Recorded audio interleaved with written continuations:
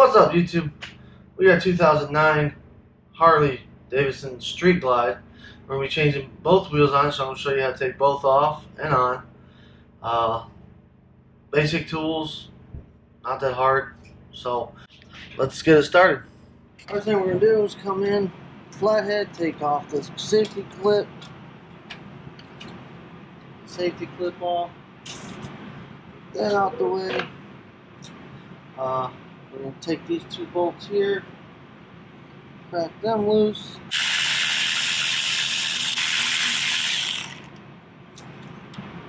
We'll take a caliper, lift it up, kind of twist it back and forth, open up the pads, and kind of roll it out.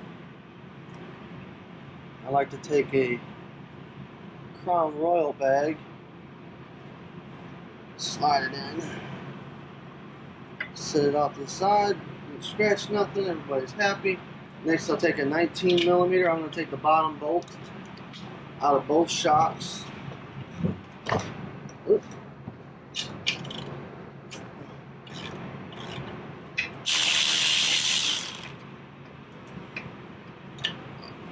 Move it out the way. We'll do the other one. The reason I did that is so I don't have to take the mufflers off, or the slip-ons, or whatever you want to call it. And so now what we can do is actually lower the bike. Now we can get to this nut. It's a 36mm.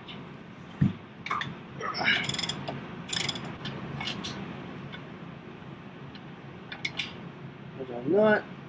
Give the bolt a couple whacks. Should be able to get our cam adjustment washer off.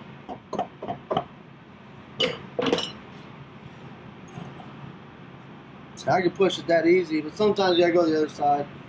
What we're gonna do is see if we can't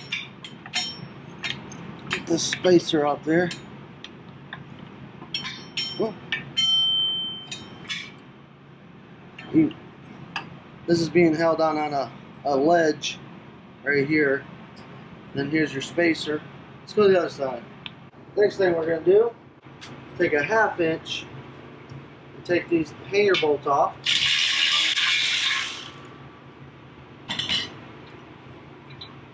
You can gingerly push down the exhaust. Another reason for taking the suspension off is so you can clear this bar and push this down, you can clear the muffler.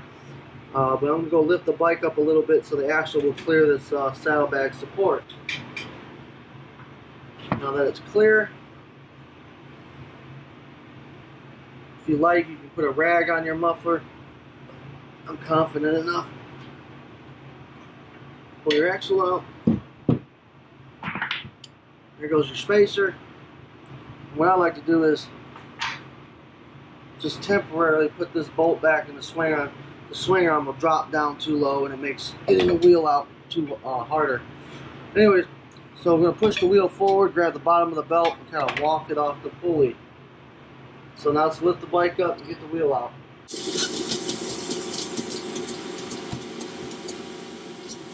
have to raise it all the way up. If it's up high enough, what you can do is kick out the bottom.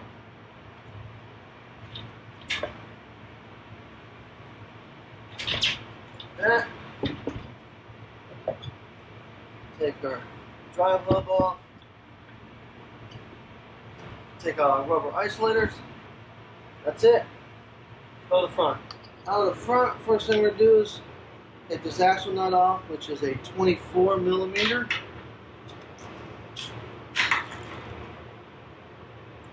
Come on. Got a nut and a washer. Now, we're going to take the caliper bolt off. This is a 10mm 12-point socket. It has to be a 10mm, has to be a 12-point. Nothing else. Don't try. Before you take this bolt all the way out, make sure you're supporting the caliper so it doesn't just fall and hit your fender.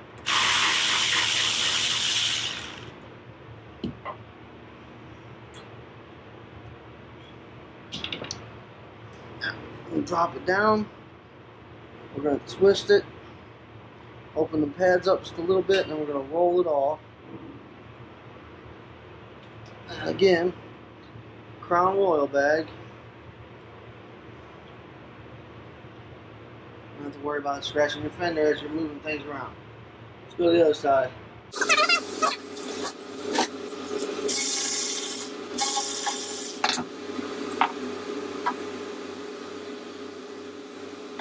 We're going to take off this axle cap. It's got 2 1/2-inch nuts,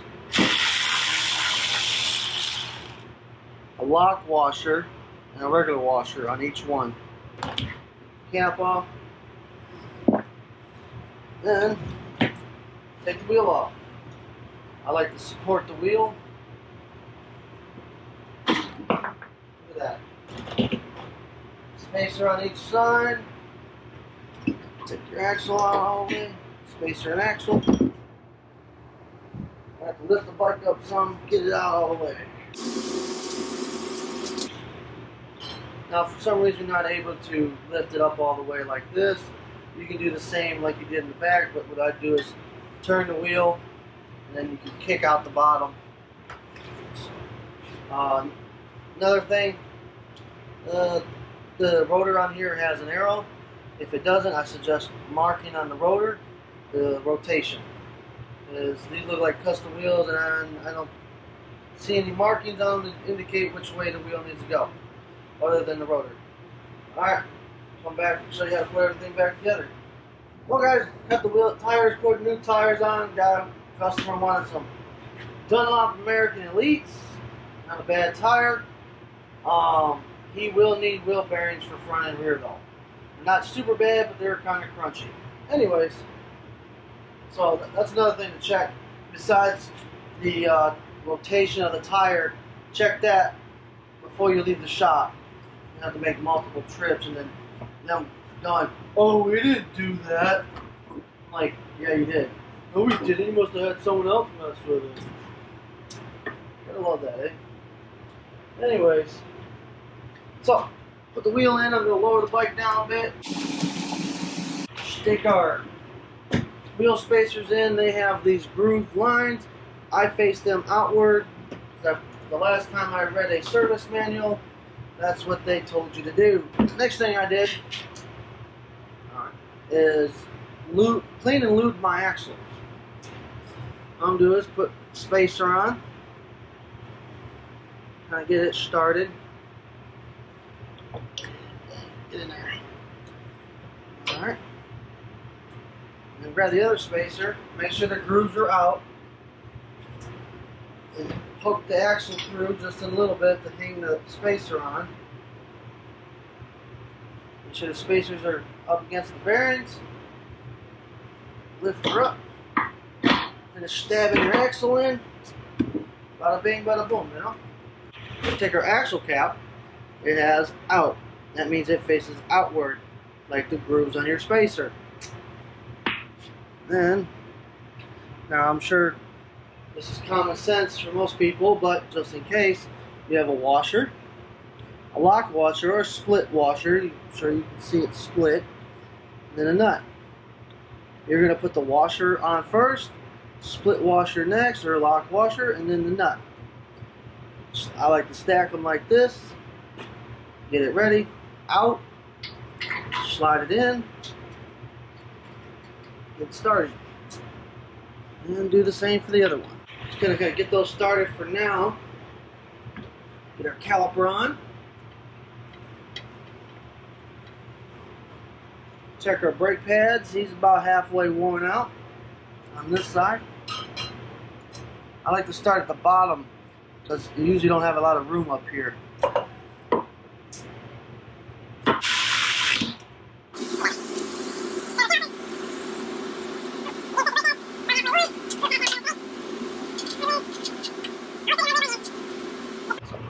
Get our axle washer nut. Now this nut is directional. You want the cone part facing outward. What that is they pinch it just ever so slightly so that it cut when it gets to it, the threads on the axle, it kind of locks down on the threads. Now the torques I'm about to give you torque specifications, make sure you verify them. Do not, I mean, you can use mine as a guideline, but do not, make sure you verify.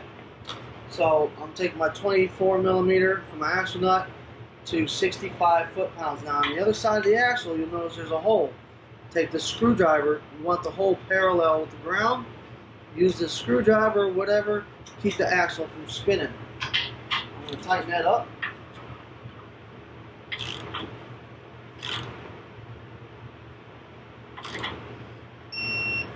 Alright, now we're going to take our 10.12 millimeter, torque your calipers to 35 foot-pounds.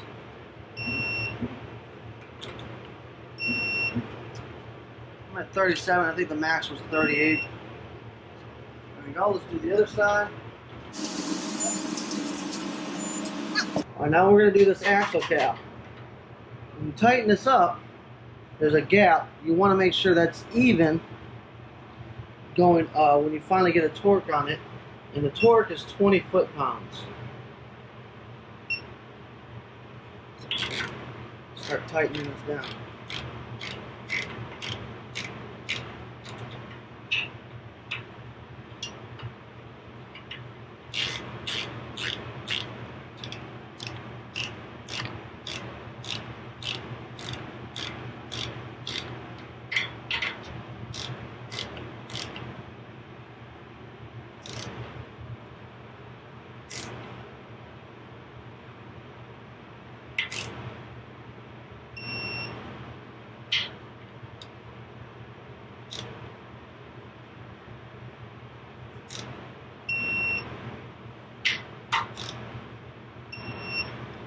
There we go.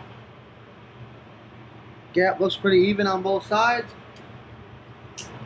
Spin it. Make sure it spins pretty free. And then pump your brakes up. There we go. Now let's go do the back. First thing we're going to do is take our rubber isolator, stick it in. Alright, the bearing's not feeling too hot in this one either. So, alright, there we go. Now, we put the wheel in the same way we took it out. In reverse. Just slide it under. There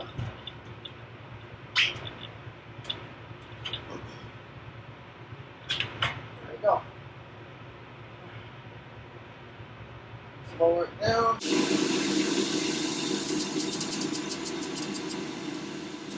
First thing we're going to do is roll the wheel forward, start our belt from the top to the bottom, and make sure our wheel's nice, our wheel's square with the bike.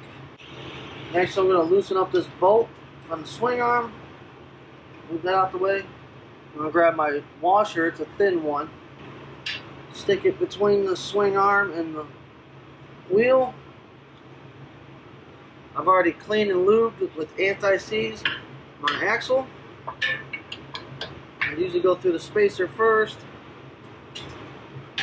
then the wheel. There we go. Now I usually go just in the inside of this bar. Alright, let's go to the other side real quick. Now next what I'm going to do, grab my brake caliper bracket. This groove right here is going to go on this shelf or ledge. Like that. Make sure it's in there all the way. Moves freely. Again, this one's got grooves. Those face outward. What you can do is lift this up. Kind of work it behind, between the wheel and the bracket. Oh, come on. Oh, where are you going, buddy? Alright, let's reset.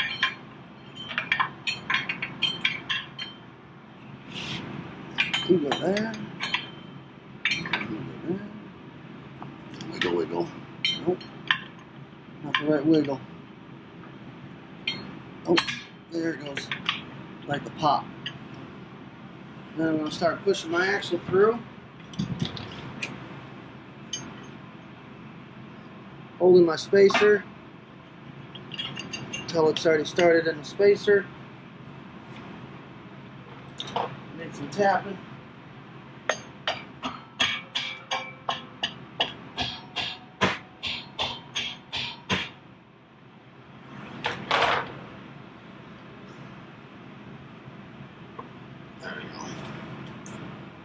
There we go. Lower it down some.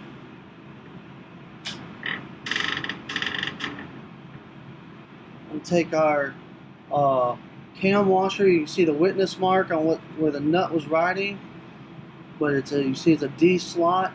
Axle has a flat spot. And only go on that way. Then it needs to go up against this ledge like that. I like to just, if I can, spin it backwards. Grab our nut. Again, it's cone shaped. Cone faces outward. I'm going to take my torque wrench, reset it 20 foot-pounds. This is not the final torque. What you're doing is just preloading the axle, that when you go to make the adjustment to your belt and everything, your axle won't move as easy and losing your adjustment. There you go.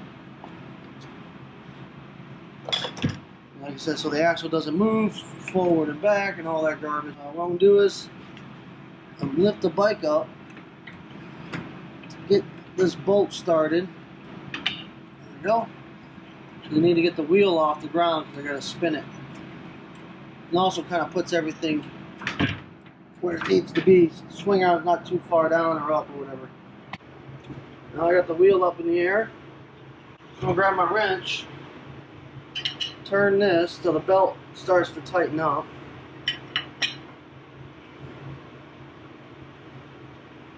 Almost there. So right now it's on the tight side, but the other reason for getting the wheel off the ground is you need to be able to spin the wheel. What it does is it equalizes the belt out. See, now it's loosened up. Alright, just a little too snug. Roll it forward just a little bit. Doesn't take much. There we go. Now check it again. There we go. That's ought to be good. Lower the bike down. Take this bolt out. That way. Lower the bike down some more. Now what I'm going to do is, that wrench you see me with on the other side, I'm going to go and have that on the other side of the axle. I'm going to hold it to keep the axle from spinning while I use my torque wrench to tighten this nut. Okay? So you're going to be using both hands. And your torque spec is going to be 100 foot-pounds. Put this on my nut. Then the wrench on the other side, that is not supposed to move. That's supposed to keep the axle from spinning when you tighten on this.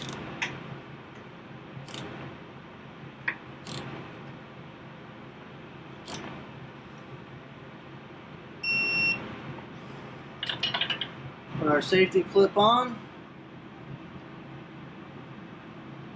Make sure it pops in there and it spins.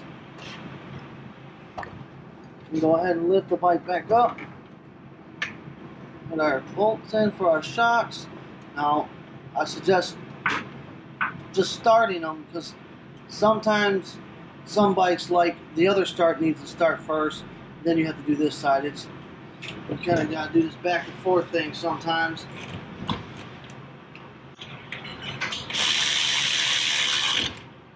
I'm going to take our 19mm and torque this down to 65.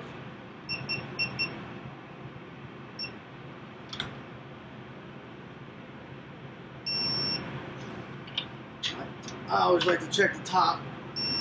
Good. Good there. Now we're going to take our caliper, take our crown bag off. Now these brake pads are looking a little on the thin side. Gingerly roll that on. Take our hardware, again started by hand. Now we're going to torque it to 45 foot-pounds.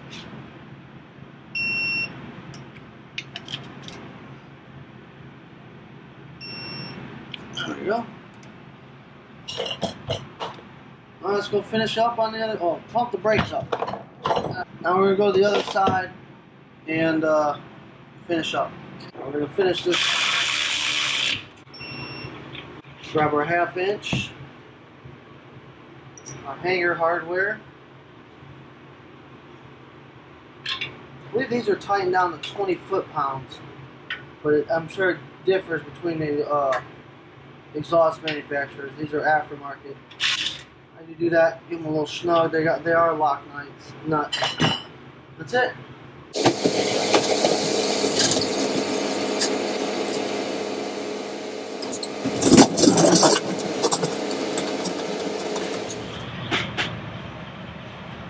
There you go, guys. 2009 Harley Davidson Street Glide. Showed you how to take both wheels off and on without having to take the exhaust off. That's usually one of the hardest parts that I've ever had to deal with. If I can avoid taking that muffler off or any exhaust parts off, I try to find a way around it. Even if it might not take. Sometimes it might take longer. You know, sometimes those mufflers just wiggle right off. Sometimes, whew, man. But it's a for sure thing. You know, taking those shocks off, moving up and down. I know every time it's gonna work. But exhaust, it's a hit or miss. A lot of times miss. So anyways, if you like what you see, give me a thumbs up, go down there, comment, just be gentle, please. And subscribe, and I'll see you guys next time, alright? Adios.